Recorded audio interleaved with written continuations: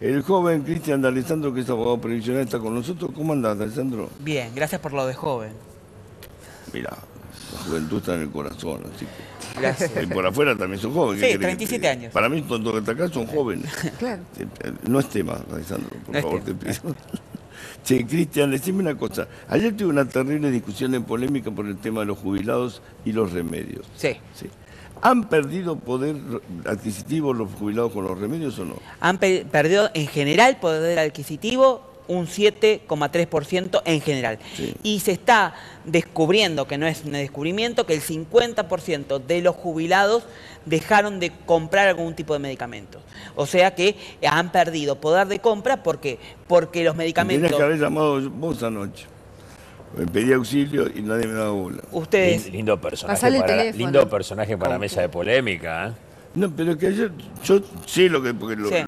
lo sigo a Cristian Alessandro y a las chicas también de jubilarnos, y siempre me dice que en este último tiene la periodo posta. perdieron un poder adquisitivo importante, pero además se les complicó el tema de los remedios. Claro, ¿por qué? Porque los medicamentos aumentaron promedio un 95%, promedio.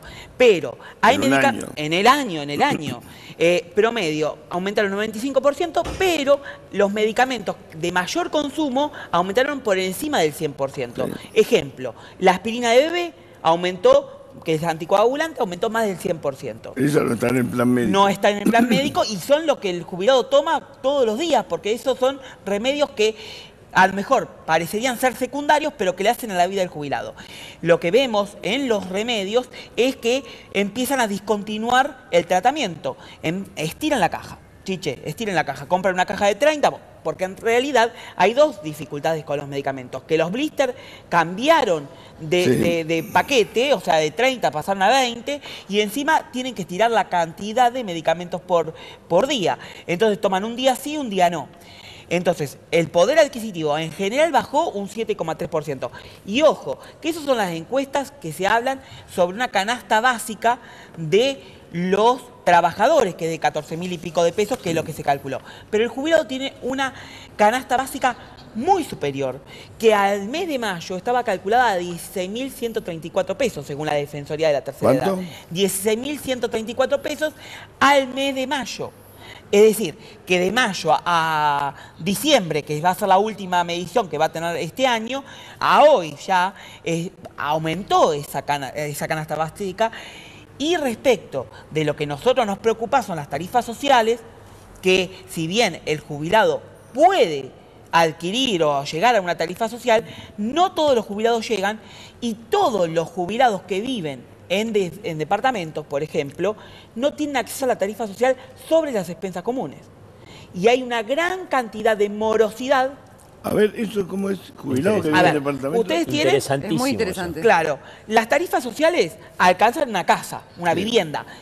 ¿Quiénes acceden de los jubilados? ¿Bien? ¿Quiénes acceden? Aquellos... Sí, me contaba. Le decía el Chiche. Para acceder a una tarifa social, un jubilado tiene que no superar 2 salarios mínimos vital y móvil. O sea, 8.860 pesos por 2. Eso da 17.720 pesos. Está bien. Muchos jubilados... ¿No necesita un ingreso, una jubilación y media? No, eso para medicamentos. Ah, para medicamentos. Porque acá todo se mide por ingresos. Sí. Y se hacen una mezcolanza los jubilados, porque en realidad, para las tarifas sociales, son 2 salarios mínimos vital y móvil. ¿Bien? O sea, 17.700 y pico de pesos. Pero quienes tengan un auto de menos de 10 años de antigüedad ya no acceden a esa tarifa social. Bueno, vamos a suponer que no lo tengan, que tengan la suerte de tener esta tarifa. Bueno, si viven en un edificio, las partes comunes de ese edificio pagan expensas comunes, porque no se le ajusta a un jubilado por esa tarifa social en la parte del pasillo, los ascensores, etcétera. Te diría que es lógico que las expensas no le imputen eso. Claro, pero pasa que hay edificios que el 90% son viejos. Claro, ahí está el tema. Claro, pero los servicios de todo el edificio tienen un precio y no se pueden descontar. Claro. Viejo, perdón, jubilado. No, y además de eso, los jubilados... Pero, a ver, pero La parte que correspondería al subsidio es, digamos, el uso eléctrico que hace el consorcio. El agua que vale claro, un el agua, la electricidad. Bueno, pero se podría, pero es un mínimo porcentaje. Sí, bueno, pero es un mínimo porcentaje. Pero se podría extender la tarifa social. Claro. Lo que pasa es un despelote para los que calculan las expensas. Bueno, trabaja de eso. El problema está en la morosidad que hay en las personas adultas mayores en sus departamentos porque no pueden pagar las expensas, sí. Y lo que nos estamos encontrando son las primeras intimaciones de ejecución por esas expensas. Y muchísimos jubilados, de hecho, lo vimos acá en el programa Un Día de Santiago Cuño, que un jubilado no podía pagar el alquiler. Y están habiendo muchas migraciones de jubilados, sobre todo solos, hombres, a pensiones.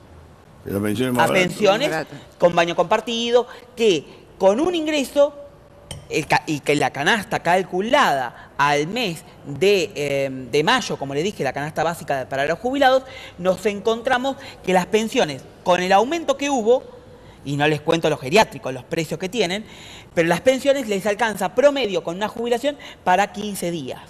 Eso es el valor que le alcanza en el promedio a un jubilado para poder vivir ni siquiera dignamente.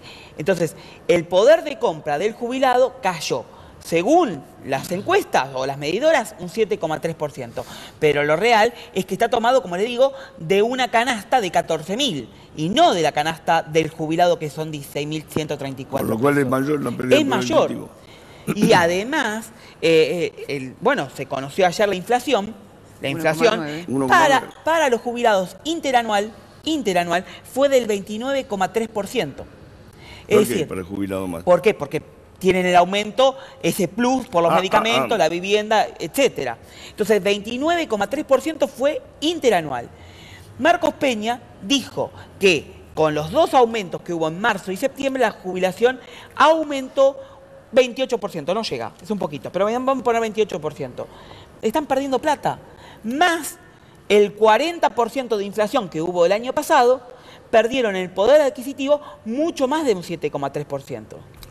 Gracias, Cristian. No, entonces, como siempre, tenemos